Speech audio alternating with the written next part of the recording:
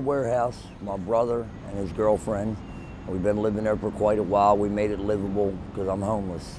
Flames greeted Nicholas when he got to the abandoned warehouse Monday afternoon. The top spot where I live at, that's where all the main flames are. Fire shooting out the windows, smoke so thick a gray cloud partially blocked the sun and could be seen for miles. The fast-moving 3-alarm fire summoning more than 90 Baltimore City firefighters on a gusty February day. Wind plays a role in fighting the fire. It definitely fights against firefighters. With more than 30 pieces of equipment on scene, crews spent hours fighting the flames using ladders to help knock down the fire.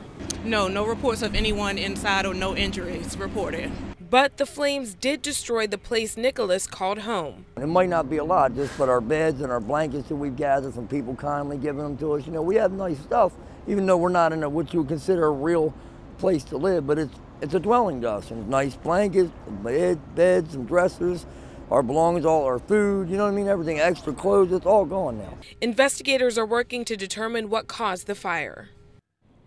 Nicholas tells me that some people who were living in that warehouse used candles, and he thinks that may have caused the fire. We're live tonight in Southwest Baltimore. Vanessa Herring, WBAL-TV 11 News. Vanessa, thank you. And of course, we'll bring you any updates on this fire and on any breaking news stories. Just download the WBAL-TV mobile app and turn on notifications for breaking news.